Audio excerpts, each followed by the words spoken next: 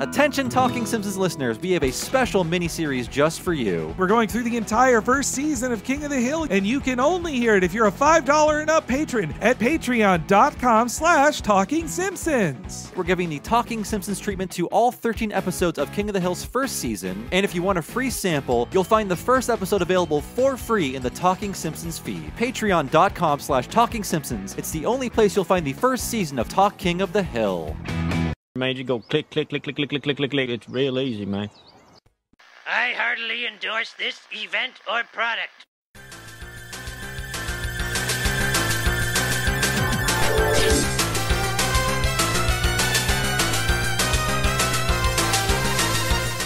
Ahoy hoy everybody, welcome to Talking Simpsons, the podcast that will self-destruct unless properly stored. I'm your host, two guys from Quantico Delivery Boy, Bob Mackey, and this is our chronological exploration of The Simpsons. Who else is here with me today? Fan of Castro Street, Henry Gilbert. And who do we have on the line? Hi, I'm Amber Lee Frost from Chapo Trap House. Today's episode is The Trouble with Trillions. Will this horrible year never end? We've never lost a year before, and I'll be damned if we're gonna lose one on my shift.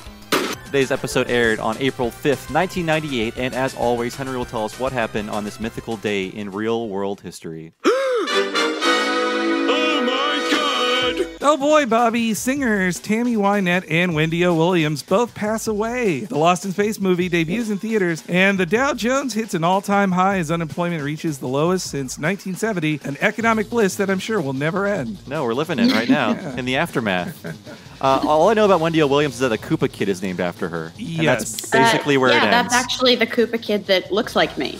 Oh, wow. This is like a very famous thing when people were trying to figure out my celebrity doppelgangers, and I don't have any human celebrity doppelgangers. I look like Janice from the Muppets, and I look like Wendy Koopa. Are you wearing the giant bow right now in your hair? That's between me and the walls. Okay. In the Lost in Space movie, I did see it in theaters. It was weird to see. I think the last time they tried to push Matt LeBlanc as like a guy who could star in movies. It all failed out. We're post-Ed? Yes, yeah. Yeah, I thought so. Well, they thought, like, what if we packaged him as an ensemble role with a bunch of other more famous people that people like, and Mimi Rogers, all that stuff. But no, it didn't take. And now there's I think I remember that was during the era when I was figuring out that a lot of these sort of nostalgia reboots were very cynical, and when I started to develop a distaste for a lot of the cheap moves of mass culture. And it's recently been brought back again for Netflix as a prestige series, and Yes, people yeah. swear to me it's good, but they swear to me lots of things are good that I haven't watched on Netflix, so I'll take your word for it. Yeah, I mean, I basically wait until people aren't excited about a show anymore to give it a try, because you just really can't figure out anything through the zeitgeist. And a lot of people will be really obsessed with the show, and then you can ask them like a year later, and you're like, was that actually that good? And they're like, I can't even remember what I watched. It's just, We're just making so much media. Something's always available. I put off watching Stranger Things for so long that it's bad now, and I save so much time. Yeah. Yes, it's bad. I always knew it was bad. I mean, I was like completely obligated to watch it because it's set in Indiana when I grew up, but it is bad. Amber, welcome to the show. You're our third Chapo-ite who's done the show, so welcome. Yeah. Excited to be here. It's interesting. Like, The Simpsons is probably, like, we have a lot of, overlapping, like, comedic influences, obviously, on the show, but The Simpsons is probably, if you want to go Frankfurt School, like the primary text that like we all share and hold very dear to our hearts. Yeah, I think maybe Felix is the one who doesn't reference the show or references it way less than you guys, but he very infrequently does, yeah. But osmosis-wise, he is very much influenced by it. He's the youngest one of us, so that's part of it. But yeah, he also makes Simpson-style jokes, I think, without even necessarily being aware of it. I mean, like, we're not like a scripted show or anything, but like the idea that the joke writing is really sort of frenetic and referential and irreverent. Like, there are definitely like jokes that I could see that I'd be like, that sounds like a Felix joke. Well, I think per capita of the hosts, you do the most Simpsons references, I think, on Chapo. Really? I would think it would be Matt. I think you're the dark horse on that. The deeper references. It is like at this point like a knee jerk thing because, like I said, it is kind of the primary text. But like I do it, I do it a lot. It's a really holdover, like kind of nerd thing that I can get away with because I'm a cute girl. But it would be really annoying if I weren't. It's very useful shorthand in this era of politics, especially as white supremacy is flourishing. I enjoy hearing the quiet part loud and the loud part quiet. That's a very useful shorthand for how things are being communicated. Well, and Amber, you're a writer, scholar, political activist, professor, inventor of the term dirtbag left. So many great things. How did Simpsons, influence you politically? Politically, it probably didn't. More the sort of context of my life formed my politics, but I do remember my mother picking me up from daycare when The Simpsons first started, because I had a mom with good taste. Not a cool mom, not like an Amy Poehler and Mean Girls cool mom, but she was... I had a young mom, and she was like a Gen X, like an older Gen X person, single mom. And she would pick me up and like literally be like, "It's Thursday night. Do you know what's on?" And then we would sing the theme song for The Simpsons, which only has 2 words, "the" and Simpsons, together. So it's like it was like family time for us. And of course, obviously, I didn't get a lot of the jokes, but I definitely sort of grew up with it. And it is strange how your relationship to the characters change. Because when you're young, you think Lisa is the protagonist, and Lisa is not the protagonist. Lisa is smug and annoying, and you like her, but she's a little bit of a goody-goody. And as you get older, you're like, maybe sometimes Bart, but mostly Homer, like Homer and Marge. But yeah, I mean, it was a class politics show. I think the family themselves were sort of the last of a certain type of default Democrat that ceased to exist after the 90s. They were sort of generically pro-union without being sort of precious about it. Obviously, they had the, very famous union episode, but they would also make fun of lazy Teamsters and stuff like that. But always with great affection. And it's interesting when you get older, too, and you find out how kind of, let's say, politically idiosyncratic the writer's room was. But what came out of it was, I think, a pretty sort of coherent amalgam worldview, which is relatively progressive, kind of benevolent, thinks highly of people, and is very concerned with working people. Yeah, the union stuff you mentioned, that was one thing that really struck me in our rewatch of it. 1993 or 2 episodes, the way they make fun of unions, or they're just like, these unions so powerful and annoying. It feels very odd, especially when it's written by people in a very union field of Hollywood, too. They're very both sidesy about it. Yeah, well, and also I think people, again, very politically idiosyncratic writer's room. I think people sort of looking at the episodes now try and figure out if a joke is reactionary or not. And I don't necessarily think that's the best way to approach that kind of comedy. Not everything has a hidden meaning or a subtext. Sometimes the joke, there's an example in this episode. There is such thing as kind of just a joke. Yeah, the Surly Teamsters is like one of my favorite, and I'm a vulgar workerist. Like, it's one of my favorite Simpsons jokes. And I think it's done with a certain amount of like sort of affection. And they're affectionate for the shiftless people like Homer Simpson. Like the show likes people. Before we get into the episode itself, one more question I had. I thought I heard on a recent Chapo, you talked about your collection of Simpsons bootleg shirts you own. Oh. I do. As part of my podcast billionaire lifestyle, I can now buy extremely dumb collectibles. So in addition to all the roast pheasant and fancy perfumes I get, I collect bootleg Barts, which I keep an eye out for on Etsy. And I've bought enough of them now that Etsy now finds them and suggests them to me. Wow. So I have like quite a few Mexican parts. Those are pretty easy to find. Jamaican parts are easy to find. I have one that's pretty rare that's Italian, and it's Bart spray painting on a wall. And obviously, what do you think he would be spray painting on the wall? It's interesting to me because Cowabunga. Obviously, right. That doesn't translate to Italian. So what they did is they took a lesser known catchphrase, the "I didn't do it," and translated it to Italian, which is really, because you can't say like "don't have a cow" in Italian. There's no idiom for that. But the crown jewel of my collection is I have the Middle East Crisis Bart. Oh, I was going to ask you, how many of these have Saddam Hussein on them? I have one that has Saddam Hussein on it. It's Black Bart as a Marine strangling Saddam Hussein. Wow. There's like a speech bubble as he's being choked that he's just saying, "Arr, who are you?" and Bart, Black military Bart, has a speech bubble that says, "Don't you ever," and then scribble with me, "I am your worst nightmare."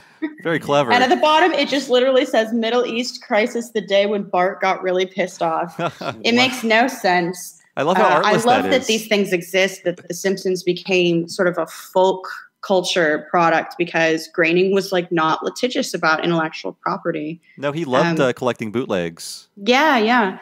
We kind of took the same approach with Chapo, where we're like, look, if you want us to promote like we'll pay someone to make shirts that we'll sell or whatever. But if someone just wants to make bootleg Chapo shirts and just sell them on their own, like, we don't care. And it has produced some really cool, funny art. I'm sure at some point it'll produce terrible stuff. Not as much as The Simpsons, because we'd never be that big. But I like that this is something that the culture kind of owned and did sometimes completely stupid, idiotic things with. But it was just like such a phenomenon. I can't think of anything comparable to that. Yeah, there were no like SpongeBob, Osama bin Laden T-shirts at my mall. No, Yeah. I mean, I would buy one if I found that, but like, and for it to keep going across all these different countries too is really strange. Yeah. So, Yeah. So this episode has some interesting background to it. At a certain point in the production of this episode, they wanted it to be about Homer finding out he has a Native American background, a Native American blood. And it was all because Mike Scully was really obsessed with having a third act where Homer leads a Native American revolt against Springfield. And it was all rooted in taxes because the idea of the premise was when Homer is Native American, he won't pay taxes. But then they found out that's not true. So they scrapped the story idea entirely. So it turns out they had like 7 jokes about Cuba. So that's what the third act is in this episode. Yeah, and you can kind of tell. I mean, this is getting to the point in the series. I was really happy you did the Bush episode with Virgil and Matt, because like that is, I think, very formative for me. It was the first episode I remember seeing, and because when you're like a kid, you like a show or a book series or something, and you're a completist, and you think of it as one big thing, and you either like it or you don't. And then I think that's the first Simpsons episode I saw where I'm like, that was not a very good episode of my favorite show. It was polarizing even back then. Yeah. And then, you get into maybe this era of The Simpsons and they're starting to get a little less. I mean, I watched well into the double-digit seasons for quite a while, but like that's when you start to notice, let's say, they're not quite as sparkling or tight as they once were. This episode still has some, I think, like classic moments, but you can tell that it's sort of tacked on the Cuba thing at the end. This episode is really more about gags than story. It's just full of jokes, which I like. Well, and it grows so big in where it goes from tax day. It's pretty extreme. But I also was surprised. Well, actually, it's funny that really puts this in a pre-internet age, the writing of the script too, that they just have this old wives' tale of, Native Americans don't pay taxes. They don't pay taxes. Yeah. How does that go? They would get away with all those jokes in a later episode, though. So don't worry. Oh, they saved them all for their. I mean, everybody did the Indian Casino episode. Every cartoon did. So I don't fault them. It was a style at the time. But I also was surprised that this episode that's all like taxes theft was not written by Swartzwelder. In my memory, I was like, oh yeah, Swartzwelder wrote this Me too. Yeah. But yeah, it wasn't particularly rough on that stuff. Yeah. It was ambivalent, right? There's a lot of ambivalence in kind of that Simpsons joke where it's like, we're going to go scene by scene, so I don't want to like jump the gun on this. But yeah, like it's not a reactionary show, even when there are reactionary jokes from, say, the most reactionary writer. Like it's still kind of it ends up on the pro working class side of the ledger. Yeah, by giving Burns the most anti-tax speeches, you're never supposed to agree with Burns on the show. That's not the stance of The Simpsons. So I mean, Homer does though, and he's an idiot. That's true. Yeah. His sympathies turn on a dime. And it was fun to watch this episode too, around tax tax day because we just had the fun of paying our taxes. Patreon income is very fun to pay taxes on, especially as I'm sure you know, Amber. That's how it goes. The only thing that brings me down about taxes is just knowing it pays for military stuff. I'm like, I can't this buy food. Which is one of the jokes. Yes. That's true. In there, yeah. Do nothing nuclear missiles. Tomb polish. This episode, it was Brian Scully, they said, that came up with the $1 trillion bill turn for this one. It's pretty clever. I like that. Yeah. But Ian M. Max Stonegram, we talked about him before. I've been super negative to him because he was the guy who wrote the Maude murder episode. But this one's funny. He also does come off as a bit of a classist sexist in interviews. But this is a funny episode. I have to give it to him. But okay, why don't we get into the episode itself? So it was always a surprising one when I'd watch it in my tapes that it begins with New Year's Eve. I'm like, wait, what episode is this? Yeah, and then we're suddenly in April. I love this beginning, actually, because I'm a big proponent of the idea of like 3 Springfields. Like, I believe that there are 3 Springfields that they sort of invoke whenever they talk about the town, and I like the fact that they talk about the town as a sort of character in and of itself. But there's the Fools and Rubes Springfield, who like elect Homer sanitation commissioner or buy a monorail from a huckster. There's the cruel and vicious kind of mob Springfield who beat a bunch of snakes to death in the middle of the town square or leave a little boy to like rot in a well. And then there's like the heartwarming Fellowship Springfield where, they left the bomb shelter to go face a meteor death. With Flanders. And this one starts out as Fellowship Springfield, but then the joke turns into Fools and Rubes Springfield. They're very fickle people. Yeah. Well, I think the writers ultimately they're ambivalent about crowds who can be like cruel and stupid mobs, but it's not a misanthropic show. I think they kind of see the purpose of civil society. I mean, this is overthinking it, of course, but like the purpose of civil society is to like make sure the mob doesn't do idiotic or cruel things. I love their cheers of the burning city hall. That's Any reaction of yay to an inappropriate thing is great. Yes. But yes, let's hear as everyone else is celebrating. Ned is getting hard at work. Yeah, boy, that sounds bad too. God. Ned's working hard. Here's the clip. Well, he's in bed, of course, obviously. Yes, yeah. He went to bed hours ago. That's after some ice milk. I love that he goes to bed before New Year's, but will wake up at midnight. So I was like, you could have just stayed up till midnight. And no, he couldn't have. That would have been unseemly. Yeah, dinner at 4, went to bed at 5:30. Oh, January 1st. Better get going on those taxes, Nettie. Let's see, cash register ink. Well, that's a business expense, isn't it? No, but then I do enjoy the smell of this stuff, don't I? Better not risk it. Daddy, what do taxes pay for? Oh, why, everything. Policemen, trees, sunshine. And let's not forget the folks who just don't feel like working, God bless them. Nettie, it's 8:45. The post office is going to be opening soon. 8:45? Here I am, yapping away like it's 8:35. Ooh, can't forget the mints.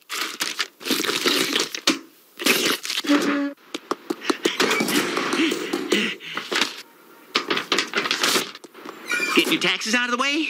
No, just mailing out death certificates for holiday-related fatalities.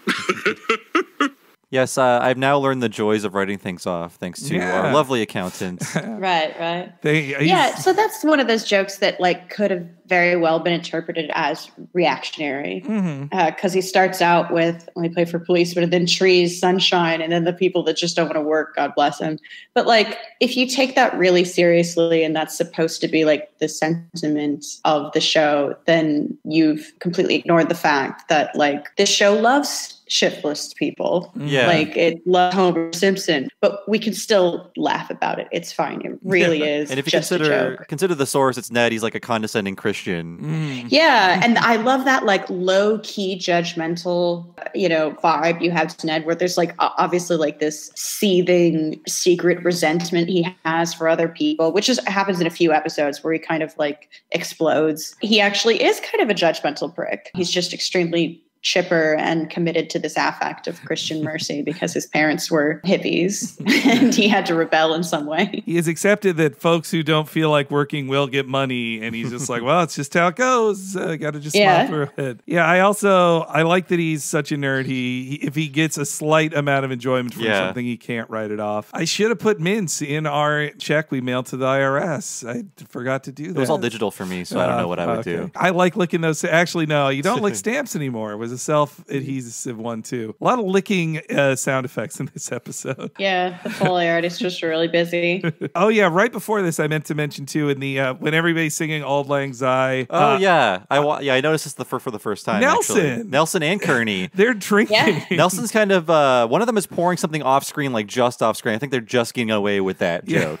It goes by so fast, and maybe I'd always been watching Krusty because you hear him just like, like I looked right at him, so I never noticed Nelson drinking. It's a bit of a risque joke for the show, especially at that point. Yeah, I guess they could hide it in the crowd. Well, we just did Das Bus, and he wanted delicious wine on the island, so he's an alcoholic. We discovered it. He should have learned from his mother's cough drop predictions. But no, to be extra pedantic, Ned, the joke's on him because the post office is closed on January 1st. He'd been in just the same if he mailed it on January 2nd. Right. But I guess God would know if he'd not mailed it on the 1st. Exactly. Yeah.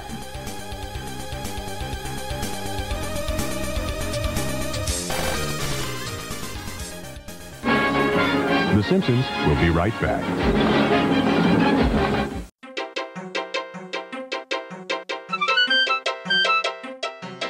This isn't the line for Metallica. This is Henry Gilbert saying thanks again for listening to this week's episode of Talking Simpsons. And a big thank you to our guest, Amber Ali Frost from the Chapo Trap House podcast. We are so happy to have her on here and to share her Simpsony memories and thoughts with us. And we hope you guys enjoyed it too. And if you'd like to hear next week's episode a week ahead of time and ad-free, you could hear it right now if you signed up at patreon.com/Talking Simpsons. Now, I'm sure you know what Patreon is. It is a wonderful crowdsourcing system to subscribe to podcasts like ours. And if you sign up at the $5 level, you will support me and Bob doing this full time. And also, you'll get so many extras like hearing every episode of Talking Simpsons a week ahead of time and ad-free, doing the same for our sister podcast, What a Cartoon, where me and Bob talk about a different animated series each week as in-depth as we do on Talking Simpsons. And that's just the beginning. You'll also get access to dozens of exclusive Patreon-only podcasts like many interviews with creators who have worked on The Simpsons, in some cases from the very first short, plus exclusive mini-series where me and Bob do the Talking Simpsons treatment to Simpsons-adjacent series. We've done it for Talking Critic, the entire series of Critic. We've done it for the first season of Futurama on Talking Futurama, and we just wrapped up the first season of King of the Hill in our mini-series Talk King of the Hill. You can hear all of those only if you are a $5 and up patron, with tons more exclusives to come. You can only hear that one more time if you sign up as a subscriber at patreon.com/Talking Simpsons.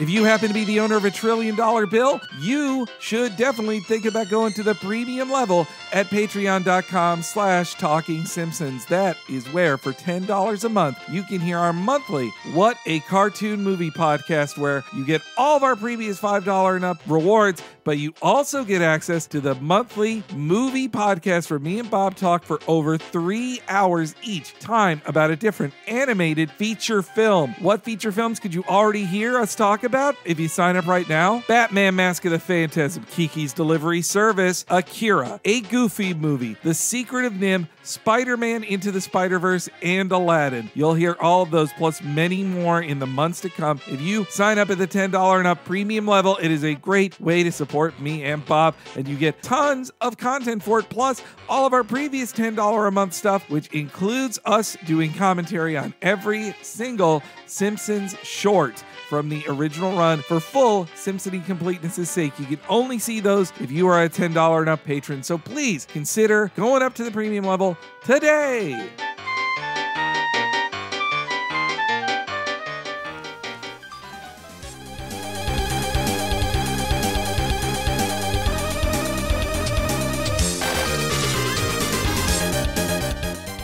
But yes, then everybody goes to the post office. It does a dissolve into April 15th, which... Back to Fools and Rubes Springfield. Yes.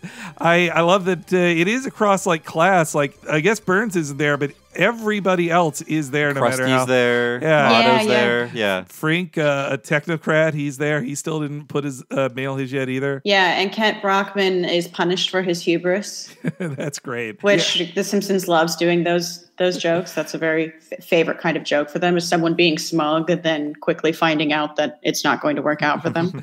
Yeah, it's a wonderful world where hubris is immediately punished in the Simpsons universe. I've been to the post office on the 15th. Let me just say I'm a total dweeb who would have a relative do my taxes until a few years ago. So I never took the responsibility to myself. I sorry, but when I would go to the post office on April 15th a couple times, I would see the people all just sprawled on the floor writing it out there. Like it can be a tense day. Yeah, this is in Berkeley, California. I've seen it, so that's I'm late on mine this year, and that's just gonna be how it is.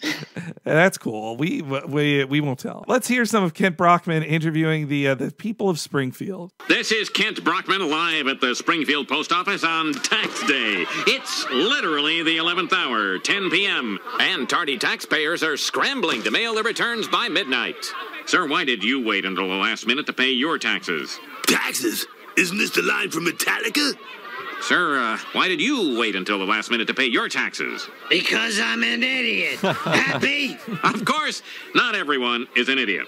Some of us took our receipts and pay stubs to our accountants months ago. And at the risk of sounding a little smug... Oh, help! Does anyone have a calculator? Myron? No. Krusty sent Kent up for the perfect segue. He did, yeah. I'm an idiot, all right? He just gives up. He's like, look, I'm an idiot. I would assume Krusty fired his accountant on a tax bender at some point. Oh, wait, we already saw his accountant in Homie the Clown. That's right, so. He was betting on the, yeah. He must have fired that guy after that. Or he just quit after the Harlem Globetrotters thing. Probably it was time to quit. Yeah, I also like the gag of Frank knowing that someone miscalculated from drawing on his back. Just the feeling. Yeah, yeah. Oh, and the line, it's literally the 11th hour, 10 p.m. Very good. That's a very funny line. I feel like David S. Cohen was behind that. Yeah, I think so. It's a very Futurama-y line, I think. Mm-hmm. It's also weird that when Otto learns that he's in the wrong line, he remains in there. Yeah. Yeah. He's committed that long to it. I guess that means he either paid his taxes already or he just is below the income level to pay taxes. Yeah, I don't think he's making, yeah. Some people just don't pay their taxes, right? Yeah, I guess so, yes. Myron is a very good accountant name. I like that. I wish we should name our accountant Myron now. Our accountant is named John. Don't give too many details. Not accountanty enough. Yeah. I can really identify with Homer in this next scene because I have had that sharp emotional turn of thinking, I'm smarter than everybody else. Oh no, I'm worse off than them. But it's quite a comeuppance. Will you look at those morons? I paid my taxes over a year ago. Dad. What is it, sweetie? Did you see a scary picture in your picture book? That was last year's taxes. You have to pay again this year. No, because you see, I went ahead and year-wise, I was counting forward from the previous... Oh! I like Homer's condescension to Lisa, too. Like, see a scary picture in your picture book? Yeah, that's Lisa is getting dumped on a lot in these later years. Yeah. Yeah, and she's sort of smug and eye-rolly, too, which, when you're young and watching it, you're like, oh, clearly, like, this is the only smart person in the room or whatever. But then you become an adult and you have to pay taxes and you're like, lay off, Lisa. Yeah. Give me a break. Yeah, that we're not too far removed from smug atheist Lisa from this Angel Skeleton episode. Oh, yeah.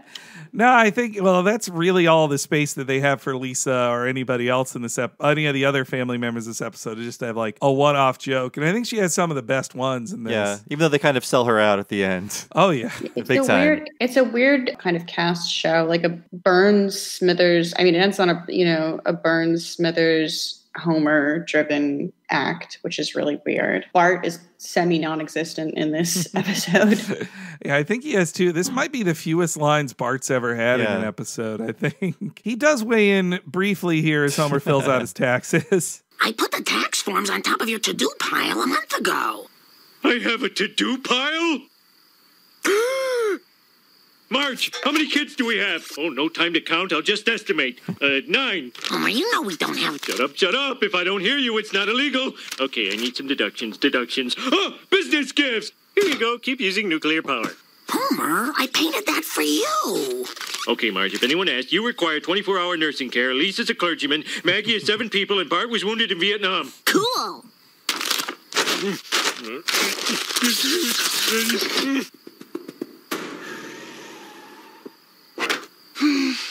You really had a lot of talent, kid.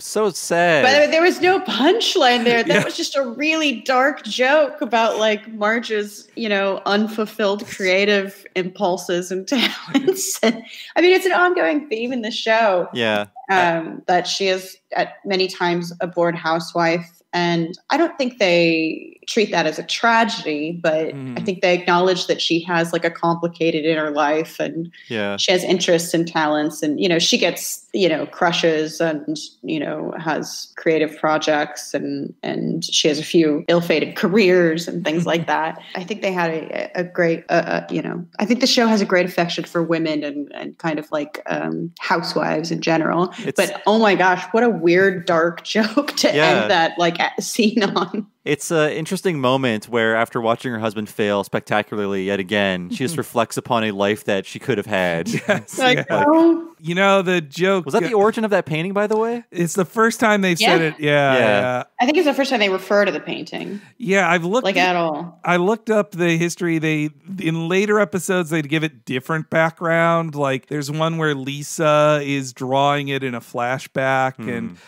there's another where it's implied that they have multiple copies that constantly keep getting destroyed as part of Homer's insanity. But I like this origin the most, that it's just a nice painting Marge gave that Homer completely forgot she even did. I enjoy them finding the origins of these very mundane things like the kitchen curtains with the corn on them as we get into these later seasons. I mean, this one, as a kid, when I saw this joke, I could only really see it through, child eyes towards my mom, and it just made me think of like, oh, has my mom ever said a sad thing? And then I just am like, well, what do I have? What can I comment on this? I'm a child. This is not about Batman.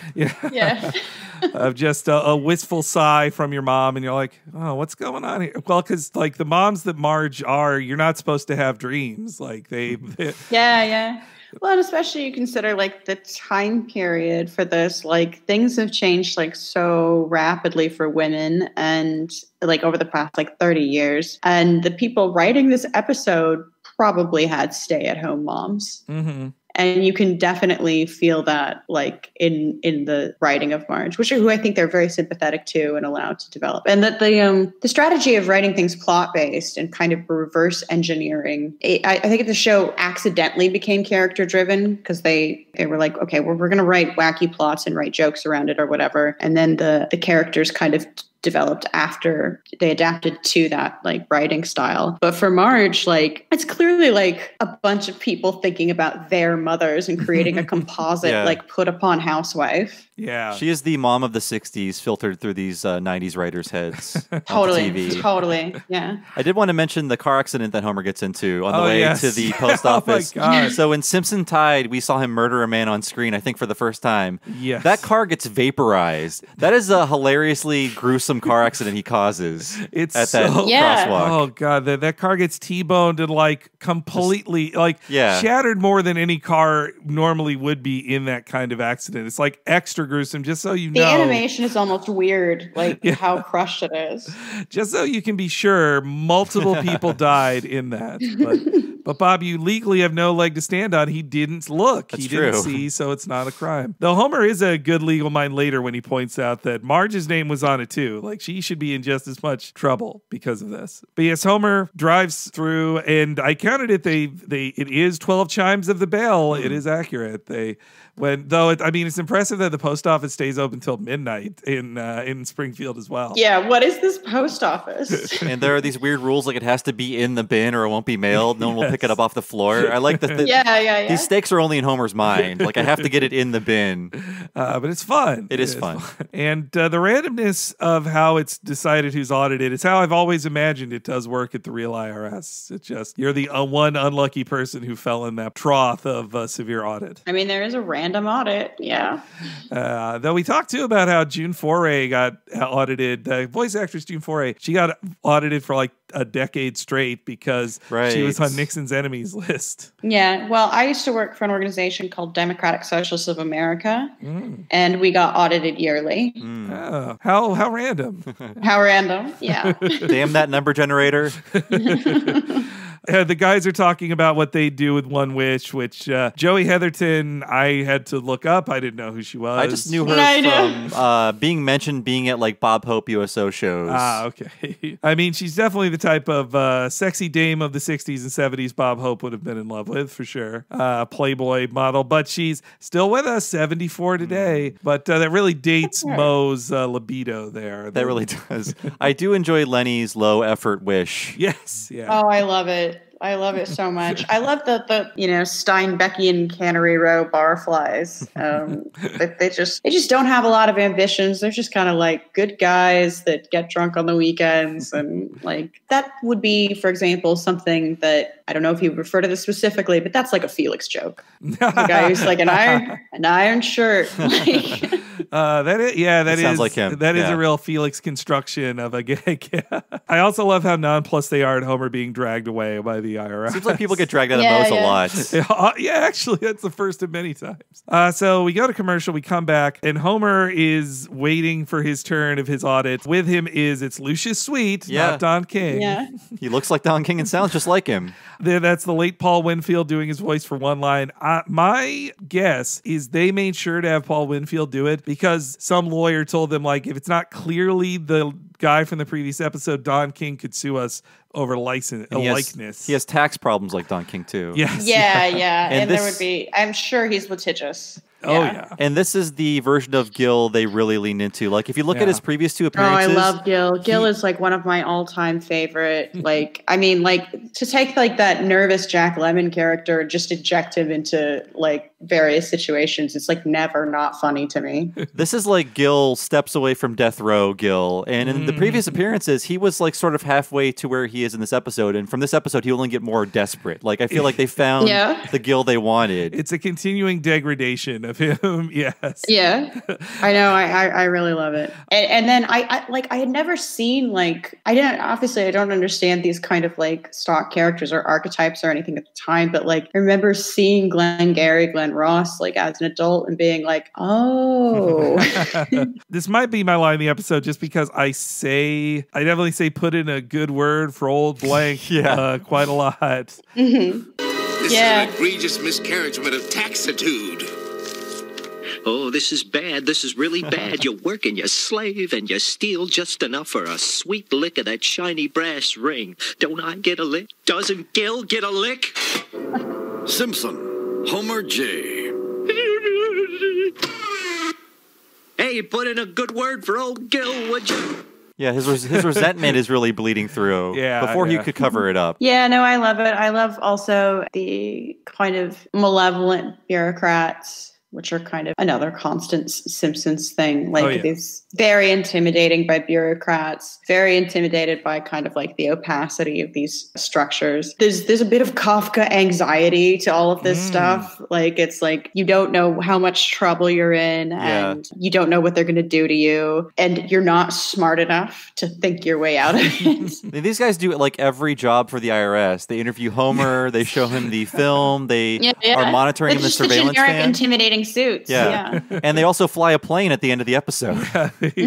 These guys are working hard. They're working hard for their money. Yeah, talking about selling out Gil too. This is the first time he's committed a crime. Like in his previous ones, he's just bad at his job. And very put upon. But in this one, he's like, I embezzled tons of money and gambled on it. He got desperate. That's the character of Gil. He's pushed to the edge. Homer is getting interviewed by those scary IRS men, and in this next clip, I really love the childishness of his apology. Yeah. Mr. Simpson, this government computer can process over 9 tax returns per day. Did you really think you could fool it? No, sir. I'm really sorry, sir. An older boy told me to do it. You're looking at 5 years minimum. No, sir, please. I can't go to prison. They pee in a cup and throw it on you. I saw it in a movie. You won't be seeing any prison movies where you're going. prison. No, please, don't do anything. Anything? Well, that's a start. Agent Johnson, FBI. I'm very happy to meet you. From now on, you're going to work for us. Okay, but could you pay me under the table? I got a little tax problem.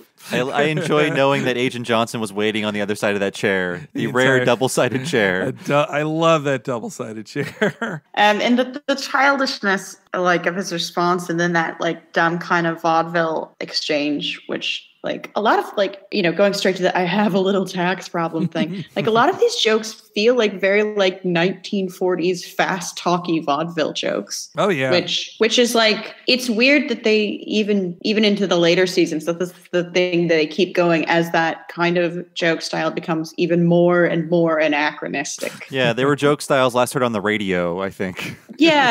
And I mean, I love it. I think it's really funny. I like that kind of an anachronism, but it is really weird. There's also a bizarre thing in this scene that somebody points out on the commentary. It's Ian Maxtone Graham. I never caught it until he pointed it out. Homer's bundle of tax stuff turns into a ball of string for like one shot and then back into the ball of tax stuff. Yes. I don't get it. Is there a cut scene maybe? Who knows? I think but it's just a weird animation goof, one of the weirdest ones. Like they just... You can't accidentally draw a ball of string. It has to be like a joke. I don't know. I think it could have just been a miscommunication on prop drawings. And like maybe. One person, it's a brown ball of string versus a brown, you know, or I guess there could have been, maybe they did cut a joke where they opened it like, and actually your entire thing was just a ball of string. It wasn't that. But then that wouldn't work because we saw he put stuffed papers in there. Yeah, I don't know. We'll never know. I do love how he shoved a bunch of earlier before just shove all the papers in there, tears it up, you tape it all up, and just pray to God it works. Like that's I had that stance a lot with bosses and handing things in. It was just like, oh, just take it. I pray this works. Yeah, Homer is then given the job of selling out his friends. Lisa's very anti-government in this episode, too. I was kind of surprised. Yeah. Well, she's really ambivalent about this stuff, and like she can never decide whether or not she's like a goody-goody or a rebel or whatever. And that's, I think, kind of like the purpose of her character, is to kind of embody that, both the childlike faith in the system and also the sort of the realization that actually things are corrupt. Like Lisa Goes to Washington is obviously the most, you know, it is like the Lisa episode. Yeah, I mean, on Chapo, like we say that Elizabeth Warren's biggest problem is that she's a Lisa. Yes, very true. She's like a goody-goody, and she thinks that she's shocked when people don't play by the rules. She's a little bit naive. She still has faith in things. She doesn't ever like get bitter about stuff, obviously, but it's almost like she just walked out of like a 7th grade civics class or something. Yeah, I had read a quote from Elizabeth Warren recently. It was an old quote, but I had not heard it before, where she talks about why she was a Republican and then she quit, and she was like, well, yeah, I saw the system wasn't working and the capitalism wasn't the way they said it was. I was like, you were like how did you you were quite an adult when you realized that. Yeah. But She's very naive, yeah. I wanted to take that as an earnest statement. I did. Yeah. Oh, she's very earnest, and that's the other thing about like Lisa. She's guileless. And so is Elizabeth Warren. I believe she believes what she says. Maybe that's why Lisa turns to an anti-government person after telling Homer to pay his taxes on time now. Now when she sees Homer being put into service of the government, she's like, hey, this is wrong. Now your government Yeah. This wire he's wearing is very obvious, but less obvious than the giant hat he wore. See, to spy on Apu. Which is a better joke, Yeah, this is one of these things that comes up in season 9 a few times. We're like, I think they sort of did this joke before. Not that they're intentionally repeating themselves, but it's just, there's only so many things you can joke about. And it's a less crazy version of that. Yeah. I do like Homer's posing of holding his stomach to keep it upright. I do like that. Though also, man, to let you know this is 98, there's like, does this make me look fat joke? Like that is a very 1998 It's very much of the taste like chicken variety of jokes. Yeah, I also like how when Homer asked them, what's the signal to get out, they just close the door on him. Like, we find out later he does have a suicide pill, so...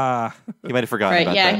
he's fundamentally very childish and scared throughout this entire ordeal, which is like, it's why it's funny. It's funny watching him being nervous and incompetent. In this next clip, Homer's selling out his friends. I love this whole talk. This is, again, the weight of the series really being felt here as they go over previous episodes. And a rare speaking role for Charlie. Yeah, he only, as we find out, he only gets to speak when horrible things are about to happen to him. That's true.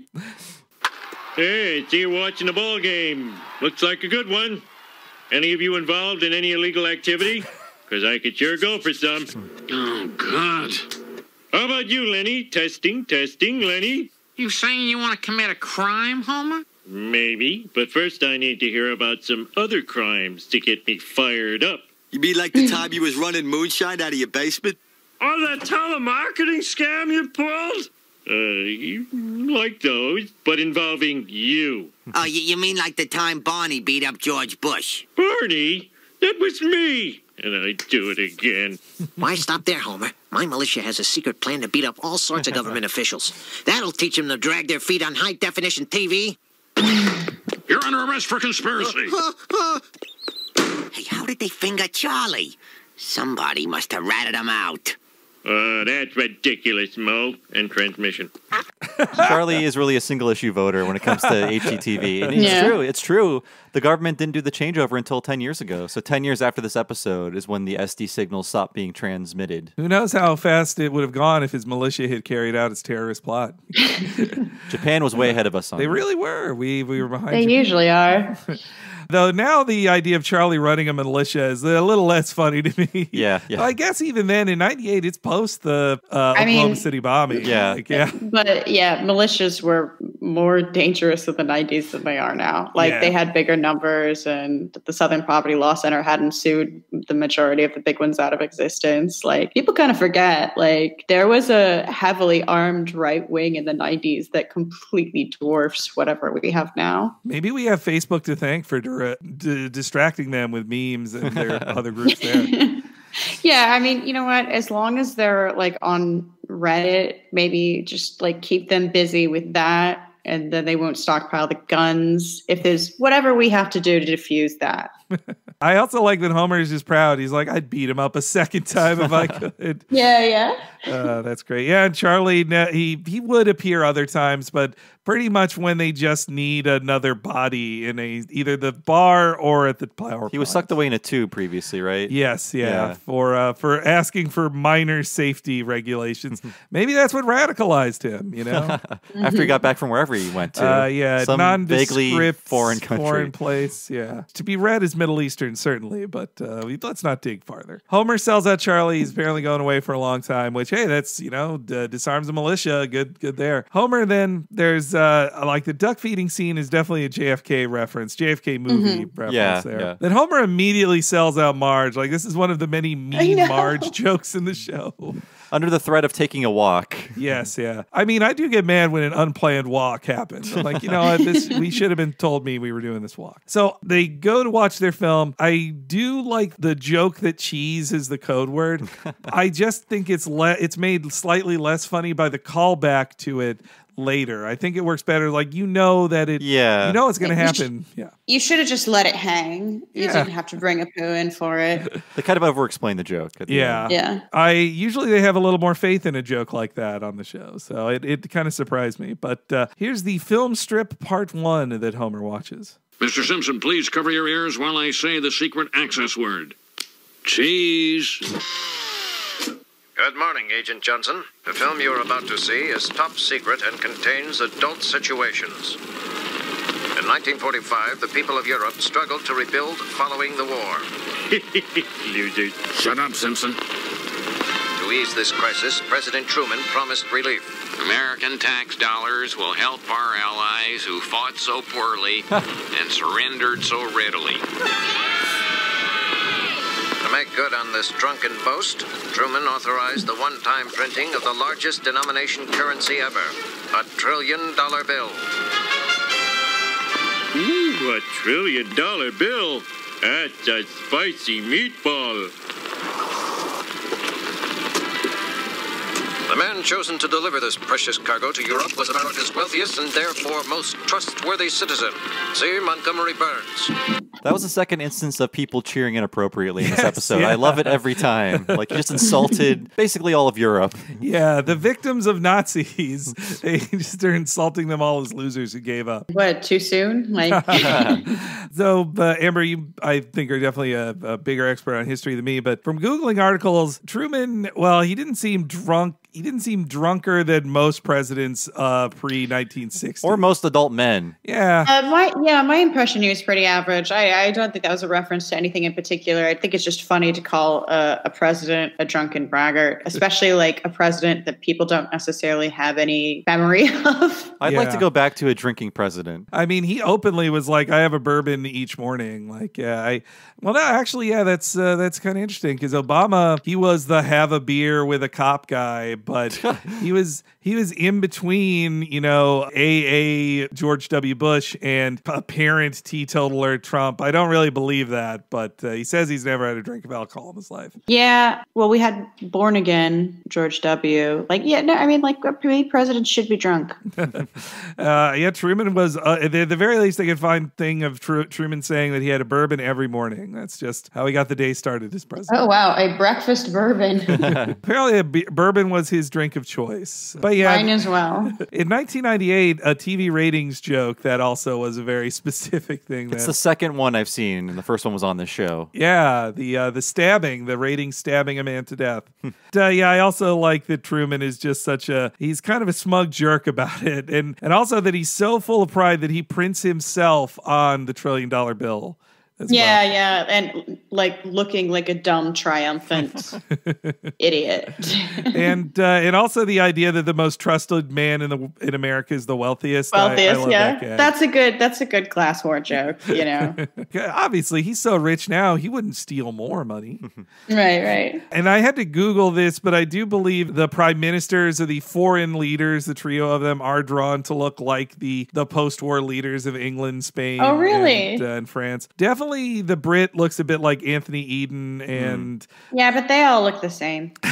They're all mustachioed, thin man. That's why Churchill stands out, because he's like the one who isn't a tall mustachioed. No, he liked to drink. yeah, he did. But yes, let's hear the second part of that film strip. Unfortunately, the money never arrived. Well, this is a kick in the knickers. Should we complain to somebody? No. I say we just act snooty to Americans forever. I agree. This film will self-destruct if not properly stored. We believe Burns still has that bill hidden somewhere in his house. But all we've ascertained from satellite photos is that it's not on the roof. We're hoping that as his trusted employee, you can help lead us to it. But Mr. Burns gave me my job, and he hasn't fired me even after 3 meltdowns and 1 China syndrome. I can't betray him. I'm afraid you have no choice. Yeah, Mr. Burns, I did not see him coming upon this first viewing of this episode. It turns into a Burns episode, and I love him, though he is very much the newer Burns of this era, where it's less about a cruel man. It's more like an easily deluded rich person. He's like cruel for 2 scenes, and then he's nice, Yeah, not my favorite direction with Burns. I feel like he was very tacked on here. I also, I love Smithers as a character, and I don't think they made the best use of the Smithers jokes. When The Simpsons is making fun of the cruelty and decadence of the wealthy at its best, it's some of the best kind of glassware humor you can find. These jokes were maybe not the best.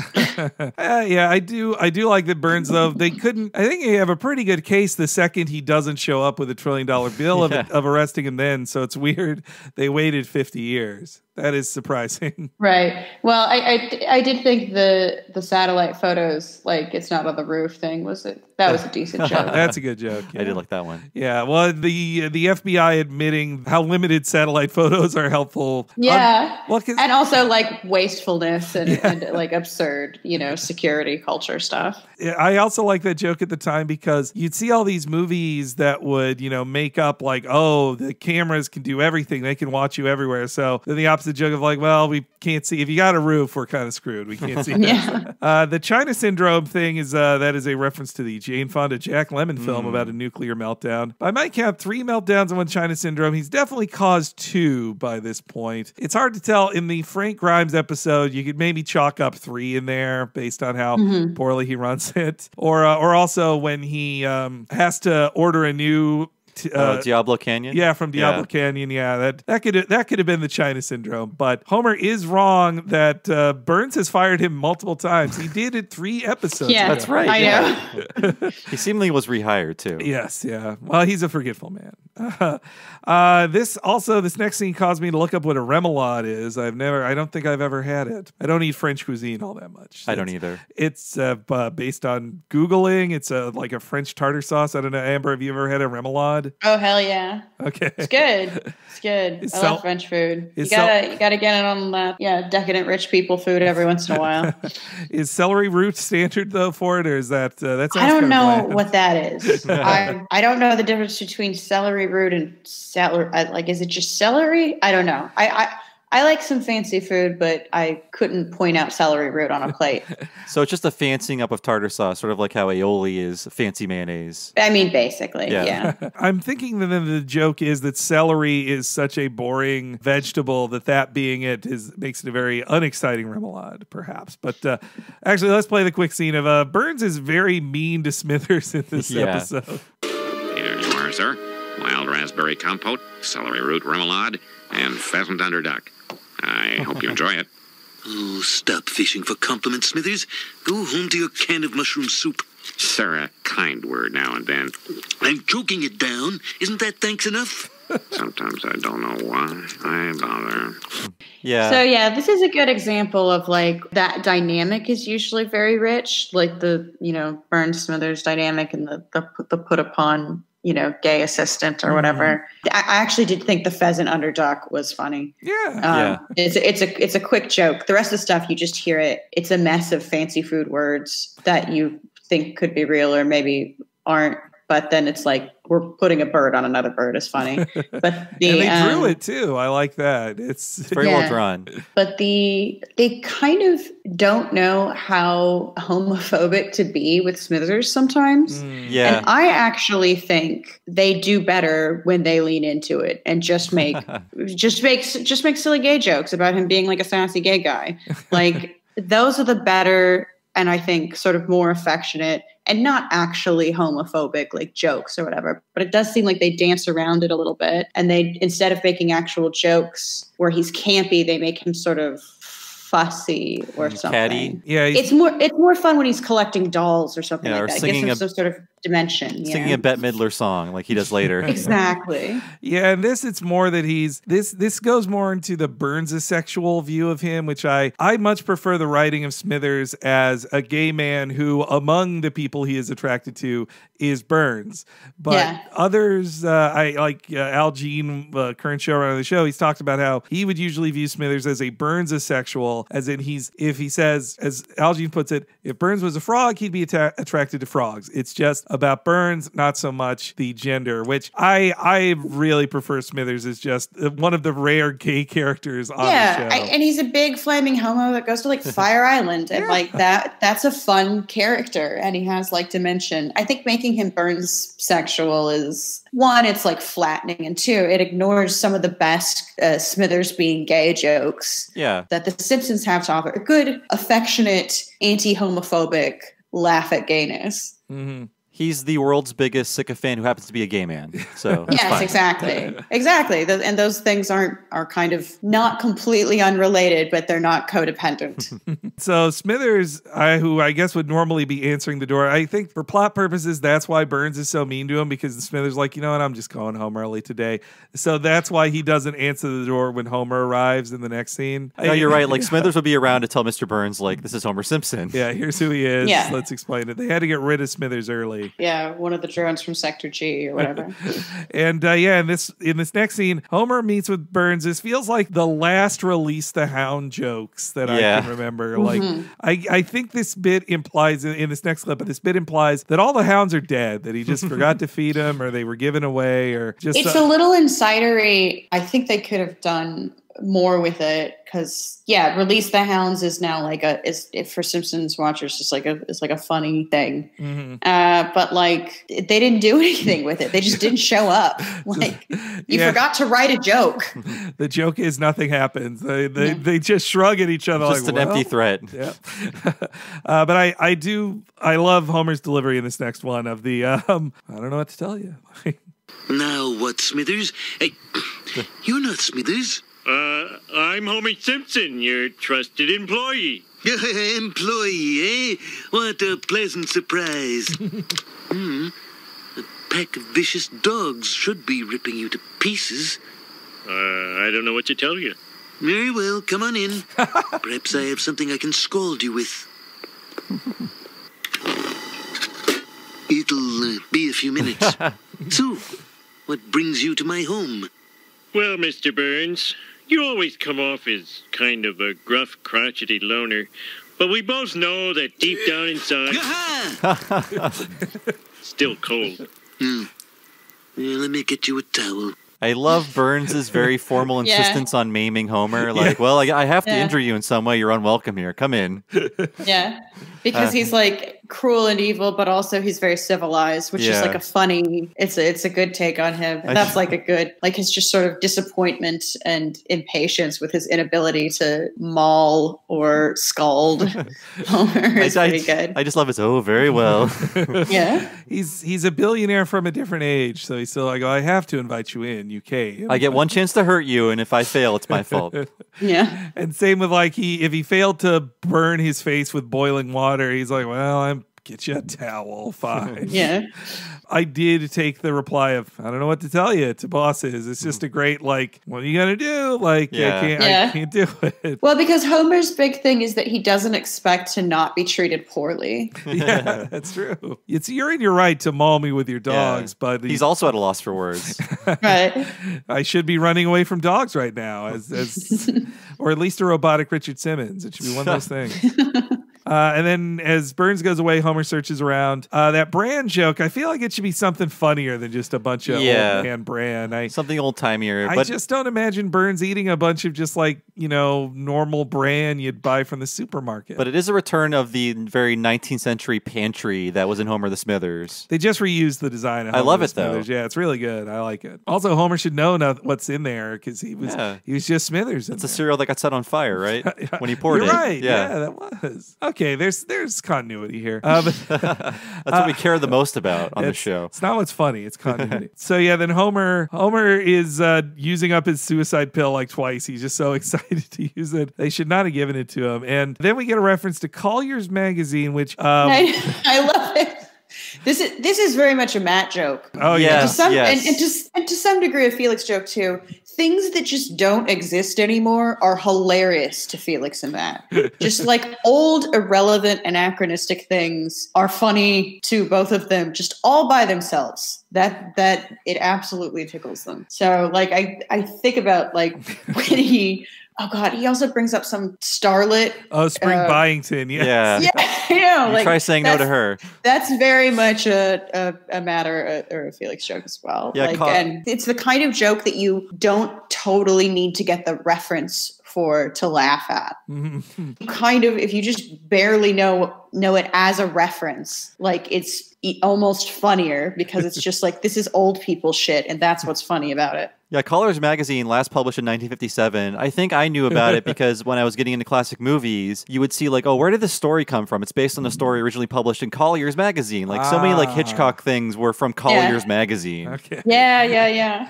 I think it was probably some old movie I had heard of it from, but it also just sounds old. It's just funny, and like his weird delight at it, like he's Joan Crawford showing off his estate or something. Like it's just like a very funny like vanity overcomes him. Is it like Star Snoop? Yeah, Star Snoop. Yeah. I love that he's been. You get the sense he's been waiting 100 years to finally be interviewed by Collier's, and I will say, flattered Burns is a new Burns I like. Yeah, like he's very flattered. That he has all these stories to tell. I do love when Chrisman on the podcast he'll make a reference like this, and there's kind of no reaction to it, and then he's like, "Come on!" That's fun. Yeah, when they don't land, he just gets angry. Those are funny, but yeah, it's actually I do like Burns in this next clip. His excitement over Colliers. Yeah, and his vanity is great. Yeah. What is this? What are you doing? No, I get it. I'm on to you. You're from Collier's magazine, aren't you? Are you going to put me in Star Snoop? Yeah, sure. That thing. Well, I won't go without a fight, wink wink. Let me show you around. I hope you don't mind a little walking. Here's a scoop for your readers. Oh, wait, yeah. And then comes the Spring Byington line, yeah. Who was one of the earliest actresses in Hollywood history. Like, she died in 1977 at quite an old age. I think Hollywood was the second part of her career, actually. Like, in 1930 was her first movie. Yeah. Yeah. Like stage and radio and stuff like that. Stage and radio. That's, so that he would know her then is quite funny. Yeah, It's just funny, yeah. There's a ton of old-timey stuff. He talks about the new Packard when the taxi picks him up in Cuba. It's all very good. And Chaplin's, I didn't know this until they mentioned on the commentary, Charlie Chaplin's body was stolen after his death. He died in over the Christmas holidays of 1977. By 78, he was buried and then almost immediately exhumed and had his body stolen. The robbers buried him in their backyard but got caught in May and returned the body. So, oh my God. I had no idea. I didn't get that reference at all. I didn't know that at all. So that implies that Burns bought the clothes off of him before they returned the corpse. What were their plans for this corpse? He's the person that exhumed the corpse. Well, he's these two guys who apparently were in a real financial bind, and they just thought like this would pay off some debts. See, Charlie Chaplin's corpse. How are you going to unload? Yeah. they seem to think they'd extorted out of the family, I think. You get one bone at a time. Oh, God. Homer's just like, ew. And then Burns thinks it's something to be very proud of that he stole a dead man's clothes. Homer is smart enough to realize that Burns robbed a corpse. Yes. in that joke. And then we get kind of like a Disney's Hall of Presidents moment with the Hall of Patriots. I like that a lot. It also feels like a very old money kind of thing of these guys to brag about how their ancestors were in the Founding Fathers or something, when they very likely were like Sam Adams' third best friend or something. Yeah. Or if they actually were, they're like owned slaves and exploited people. Yeah, I'm guessing the slave ownership is not mentioned in the Hall of Presidents. Yeah. Or the Hall of Patriots. Right. And though I do like that he's proud that they killed the Fenway Flounder. It was. Also, the depiction, the likeness of Montgomery Burns with the $1 trillion bill, like that is actually less silly than how Ben Garrison draws character. Yeah, that's true. Yeah. That's really true. I love that drawing of him as the ultimate patriot. Yeah, with his curly locks. It's how they dream of themselves, like the super rich like him. They do that a lot. With Burns is portrayed himself as a much more muscular and Olympian style like figure in a few different episodes. And I like that they will intermittently show Burns as like sort of a disgusting, frail old man. I don't know. It is interesting, like when Marge paints him and all of that. It is interesting how they even give him sort of dimension, and his vanity and his ego are sort of part of that. They don't make him into, I mean, he's evil, but evil people are still three-dimensional. And I like his insecurity and his susceptibility to flattery. I also think that idealized body was partially designed by Smithers. Burns then also has a very funny line of saying like, "Oh, it'd be silly for me to put the $1 trillion bill right there. No, I keep it right here." And he just pulls it out. That's so great. It's a pretty big gag, yeah. And yes, Burns is caught, and Homer has to make an important decision in this next clip. I love this. Is that the $1 trillion bill in his hand? That would be pretty careless of me, wouldn't it? I keep the real bill right here. Wow, that must be worth a fortune. Nobody move! What the? Montgomery Burns, you're under arrest for grand larceny. I'm not the thief. The government government is. Every year you make hard-working Joes like my reporter friend here pay income taxes. And for what? Aid to ungrateful foreigners. Do-nothing nuclear missiles. Tomb polish for some unknown soldier. Hey, he's right. You crooks in Washington have... Put a sock in it, punk. Oh, you can silence me, but you can't silence Collier's magazine. Tell the people, don't let the government push you around. You have a choice. Fight back. I'm gonna write the best darn article. Oh, wait. Tuh. Take that, Uncle Sam. So Homer is being basically enslaved by the government, but it takes this speech from Burns to realize that the government is bad. I like, he is the highly suggestible type, as we've learned. Yeah, that's, again, like, what the thing about Homer is that he's very excitable and he's very suggestible and he's very passionate for brief moments in time. For so impulsive. For a second, he's convinced he actually writes for Collier's. Yeah, exactly. It was suggested to him an entire career. Also, pretty good joke of threes there. What was it? Foreign aid to ungrateful countries, useless nuclear weapons, and tomb polish. Yeah. Good joke of threes there. Yeah. All three things were funny, but the third thing, as is the rule, was the funniest. Yeah. Yeah. To be that... You got to balance it. Otherwise, the whole thing just falls apart. Even the most like angry libertarian would not be bad about the tomb of the unknown soldier. So. Yeah, exactly. Yeah, it's completely irrelevant, the substance of what Burns considers frivolous, because Homer is just responding to his passion and his oratory. And this is the second joke about tomb polish on The Simpsons. Oh, yes, yeah. The first was with Dr. Nick Riviera's first appearance. He was selling the tomb polish. He was clean. Well, spiffy can be used on anything, but it was used on the grave of Edgar Allan Poe. Meaning they robbed his grave, too. It's at least his headstone. Yes.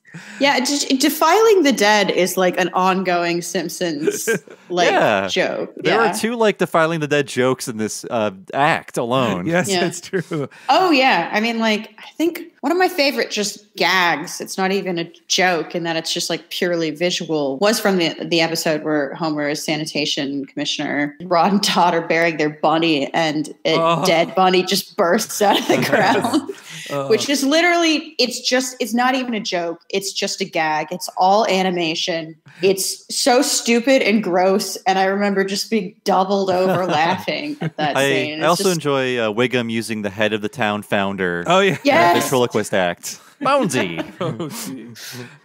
Yeah, it's great. Yeah. And they love defiling the dead. Well, that anger over foreign aid thing, that reminded me of you guys on Chapo, especially I think you and Matt, talk about how that's the chief canard of so many conservative, when it's that is hardly anything we percentage wise. We're so cheap. Yeah. We don't give foreign aid to anyone ever. It's such a tiny, it's almost always something so emergency oriented, like disaster relief. We don't do anything to help with the development of the third world or anything, unless we are trying to sort of neoliberalize it. Be like, hey, we'll build a school if you make it for profit. Even Puerto Rico is too foreign to help. Yeah, exactly. I love Homer's excitement to write that article. He's like, I'm going to write the best article. They end the act with a cute gay panic joke of him putting the hand on the bottom of the Homer is very much like a little kid in this episode. Yes. He's in over his head. He's playing pranks. And I love how Burns just lets himself be... Homer just carries him away, and Burns is like, oh, all right, you're just going to carry me. I mean, he's used to it. You know, he likes to be babied. And there's a couple, as Act 3 begins and they drive out of the place, there's a couple of callbacks to recent episodes about Burns's lifestyle. One, all the peacocks on his estate, which you saw in Larry Burns. And then Burns's driving outfit, which he was last seen wearing while riding that same car. I'm a motorist. Yeah. Oh, no, I was going to say when he gets his gas refilled in the Chanel suit episode. Right, yeah. Petroleum distillate was what he was looking for. Yeah, once again, also very, very Matt joke. Old things are funny. They just are. His Stutz Bearcat, a real car? Owned by Jay Leno. Jay Leno, of course, owns that car. He owns more than one. We know that, right? Of course, yeah. When I did a Google search search for videos about Stutz Bearcats. The first one was Jay Leno shows off his Bearcat. Riding on the LA highway, probably, Yes, I'm guessing. Jay Leno probably has released the Hounds button. Oh, yeah. That's I'm repeating myself from a previous episode, but it's just still hilarious to me that Jay Leno puts on all that denim, and on the Tim Allen show, current show, Last Man Standing, he plays like regular guy mechanic. And it's like, you have been a ridiculous rich person for 40 years. Like, you're not normal at all. You're not human anymore. You're that level of rich. You have an estate of cars, just cars. Like, this is the funnier Smithers scene in this episode. The only time he gets to really be gay in this episode, I think. Faster, Simpson. Those jet-booted G-men won't be far behind. We'll hide out at my place. I've got beer. No, we need help. There's only one man who can get us out of a jam like this. You'll be swell. You'll be great. Gonna have the whole world on a plate. All right. Keep your top on. Why, sir, what a pleasant guy. Sounds like Homer's been reading too many Hideout books. His plan is the same as his plan with Larry Burns. It worked well with Larry. Hide in the basement and drink beer. Yeah, I love seeing Smithers in his, pink overcoat, and then also his Malibu Stacy's everywhere. Yeah, the very pink dream house he lives in, dream apartment. And he's ironing his socks, which makes him very different from Lenny and all the other guys at Moe's. Like he's living the dream. and he's singing. He's literally singing show tunes. I'm like, that's what we want out of our Smithers. Is someone who's very repressed at work, model employee in just a closet case and a sycophant. And then at home, he has this secret camp life, which I think is very endearing. As Homer says, he wants his homosexuals flaming. Exactly. I mean, don't we all? I love how Smithers, for just a moment, he's like, "You've never visited me at home before, Mr. Burns. How nice." And then just gets technically made an accomplice in grand larceny. So his life is over. If there were consequences in this episode, and obviously there are not, but were there them, his life has ended by Burns. Yeah. But yes, they head off in their Stutz Bearcat, which is more of a burgundy than a maroon, which Wiggum it doesn't do. That's a good joke. Yeah, I like that a lot. They head off to be away from the tyranny of Uncle Sam, the relentless tyranny of Uncle Sam. I like that line. That's good. And the episode really escalates fast that they're going to run to Cuba. Well, they just accidentally end up in Cuba. They just got to get out of America. They want to find an island. Meanwhile, the kids find out they're apparently crazy rich, and it changes them instantly, which I really love in this next clip. Let's blow this fascist popsicle stand. We'll purchase a small island somewhere and start our own country, free from the relentless tyranny of Uncle Sam. But I can't leave the country. What about my wife and kids? That can be shipped. Okay, kids, I want some answers. Where do you think your father would go with $1 trillion? My dad has $1 trillion? Wow! I can buy and sell your sorry ass. I'll give you $1 billion to empty the cat box for me. No, Bart. That money's going toward your college education. Who needs college, Mom? We're trillionaires. Let's buy dune buggies. The money destroys Lisa's principles. That's good. Ultimately. Yeah, I like that, and that's when you like Lisa, when she succumbs to her libidinal urges. When she drinks the water at Duff World and goes insane, or just goes wild from becoming popular for the first time or something. Yeah. That's when you really like Lisa, when she just kind of loses her mind because she's this really intense type A overachiever, and to see her be let's buy dune buggies, it's like, oh yeah, she's a person. Yeah, lots of people don't like that joke, but I do, because it shows Lisa is human. Yeah, yes, she's exactly. Also tempted. And also, you can steal from the government. It's fine. Yeah, we already a few episodes, about a dozen episodes ago, we already kind of judged her for not taking Mr. Burns' money for the little Lisa plan. Yeah, no, I mean, she should have taken the money. You get older and you're just fucking Lisa just sabotaging their shit. Like, they could have a decent life, and she just, with her stupid principles that mean nothing. We all have to model this horrible version of like austere morality for the purity of a child who frankly is a little smug and judgmental all the time. No, I just, like, the older I get, the sicker I get of Lisa. Well, that 10, we said this is repeating stuff for our listeners, but she could have given that $10 million away to somewhere else at the very least. If you hate that money that much, at least give it away so it's not owned by Burns, the very evil rich guy. Like, there's nothing wrong with taking money away from rich people. There's no such thing as dirty money. There's no clean hands in a dirty world. Take the money. All money is dirty. Yes, it's filthy, both literally and figuratively. We need more coins. That's what I'll say. We need more coins in America. I just also love Yardley's delivery of like, let's buy dune buggies. Like, it's so excited. It's and the way her arms move too. Like, she's excited. Well, also she's correct. Like, this recent stuff with Felicity Huffman and those kids. That they were doing this for their shitty dumb kids who just wants to be Instagram models. It's like, just buy dune buggies. Why are you going to college? Don't bother. Yeah, there's no reason. You don't need society. Leave those spaces for people who need them. That seat in class could be so much better used. Yeah, enjoy your privilege. Like, literally, don't try and live a normal life like the rest of us, because there's only so much to go around. They're trying to escape with their $1 trillion bill. We get to see Burns' flying skills come up a second time. It's a real Howard Hughes move. Opening his own plane. I like that. And I love when they can get a nice observational gag along with plot stuff. So Homer trying to get the soda machine to accept the $1 trillion bill is very funny. I like that a lot. Great gag. And also that there's soda on the plane anyway, which is that's another great gag. They're flying away and they escape into international waters, which I love. In this next clip, Homer was just immediately waiting to gamble the second they reached there. Get his dice ready. Attention fugitives. You are leaving U.S. jurisdiction. Turn back immediately, or we will be unable to prosecute you. We better do what he says. Wait. We're now over international waters. Woohoo! We can gamble! Yes! Nuts. They'll be back. They'll miss American TV. Any of these islands would make a fine new country. I call President. Vice President. Ooh, there's a big one. And it has freedom written all over it. Sir, that's Cuba. Cuba, eh? Take her down, Smithers. You're flying the plane, sir. Excellent. This was the era before Prestige TV, where it wasn't cool to watch TV, and American TV was infamously bad. Now it's supposedly good.